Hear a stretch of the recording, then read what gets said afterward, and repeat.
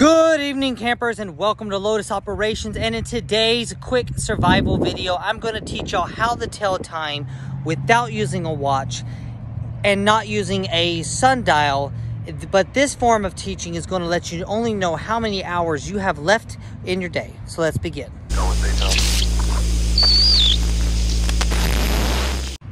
Okay, campers, and welcome back to Lotus Operations. And today I'm actually going to be teaching you how you can use your fingers to actually know exactly how many hours you have left within your day in case you are out exploring in the woods, lost in the woods, a survival situation, just so you know when the sun is about to set. Because when the sun sets, depending upon your environment, it could either critically hurt you because you're going to lose heat, or it be in a dangerous situation if you cannot know which way you are traveling and stuff like that.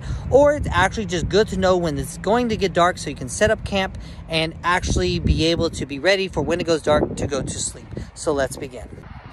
Okay guys, so as I mentioned, we are going to be using the sun and our fingers to tell time when we actually do the sunlight. So the first thing you need to do is you need to know where your sun is and find the horizon.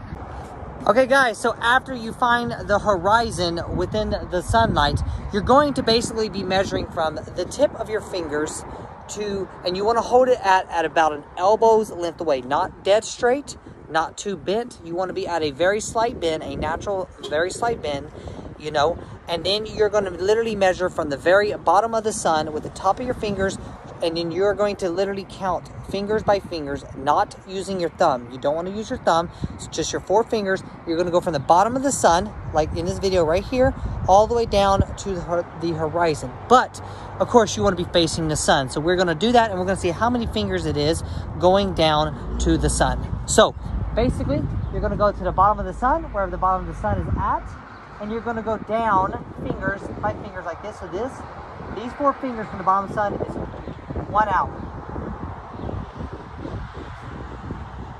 Now, as you can see, my bottom fingers, I only had to do 2 because that's how many fingers was left before we reached the edge of the horizon.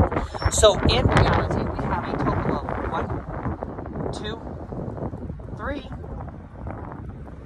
We have about 3 hours and 30 minutes until the sun sets. And currently it is 5 o'clock right now, and the sun at this time of the year is setting between 8 and 8:30. Now, this doesn't give you an exact amount of time, like, oh, it's setting at exactly 8:36. No, you know that you have about 3 hours and 30 minutes to 3 hours and 15 minutes, depending upon the arm length you hold your arms out, to where you know where the sun will set. That's why I said it cannot be dead straight and it cannot be exactly pulled all the way in. So you just want it to where it barely bends, and that is the most accurate you're going to get to the actual time for the sun.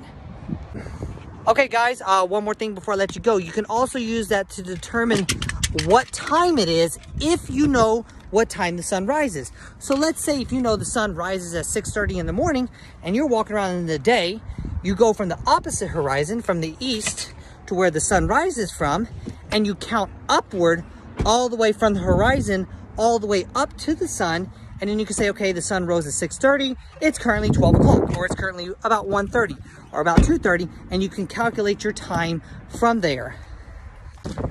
Well guys, I hope you enjoyed that quick video on how to calculate the time using your hands and the sun. So for survival purposes, and more videos are on their way. Lotus Operations out.